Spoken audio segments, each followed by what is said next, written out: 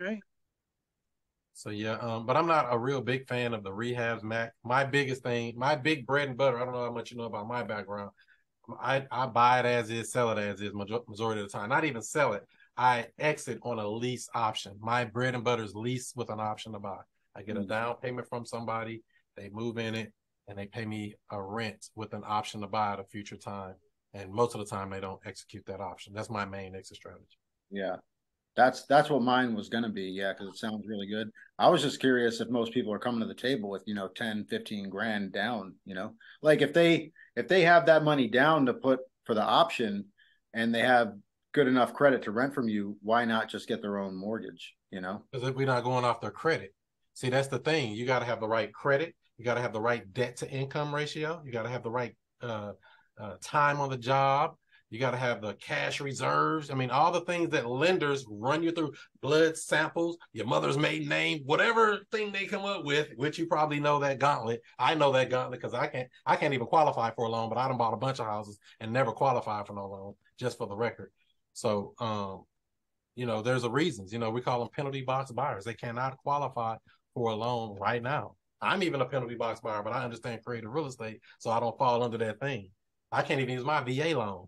You know what I mean? I'm a disabled veteran and can't even use my VA loan. But I wouldn't even suggest using it anyway because there's so many other ways to buy houses creatively via seller finance or via subject to. Well, let me ask it another way then. What do you look for in a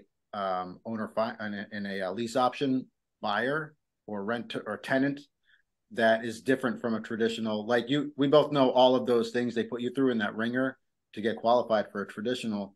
What are like the main differences? Because both of them need a down payment, both of them need, time at the job, both of them need a DTI, right? But Not necessarily.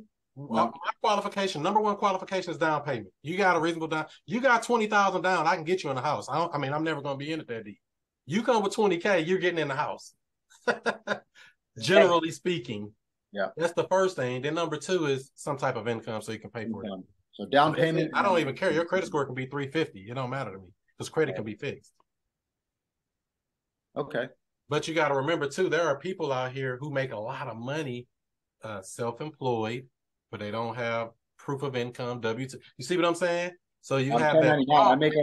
I make like 100 grand a year almost then, but with the way that they do taxes, I claim a lot of stuff on my income It and it knocks doesn't you always work down. out to exactly what, my real income is because, we do what we can on the taxes. So, uh, Exactly. And that's a lot of people just like that. And that's who we're looking for. You yeah. got 15 grand, 10 grand, 20 grand, something reasonable.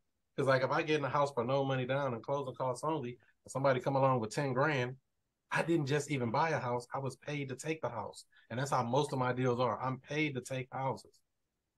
So Hmm. that's a whole nother mindset shift. I know it sounds like what you can't be paid to take houses. Yeah, mostly every deal I do, I'm paid to take the house because I have no money in the deal. That's called an infinite return. They just cash flow.